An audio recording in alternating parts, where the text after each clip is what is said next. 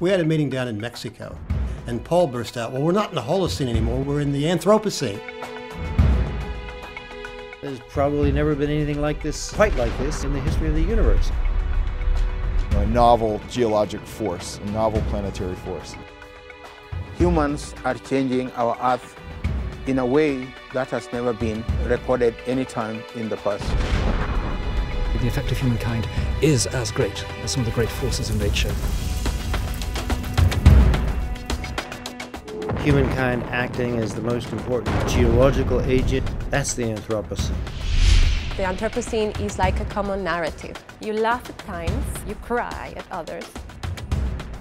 If I came at this from afar and sort of regarded this moment as a fable, I would have a smile on my face.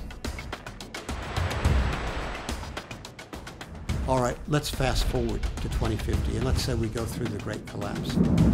I would certainly view it as a tragedy. The home of mankind might be one of the first places to be wiped out during the Anthropocene epoch. We're intelligent, we're manipulative, so it'll be hard to shake us off like cockroaches and rats and so forth. The urban foxes and such like. We get by very well.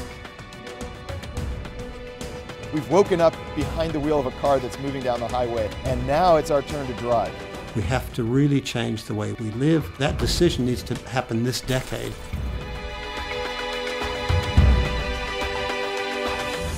For me, the question is, what's a good engineered planet? What's a good Anthropocene? That's the big question. That's up to us. The choices we make today will be preserved in rock in the layer of the Anthropocene.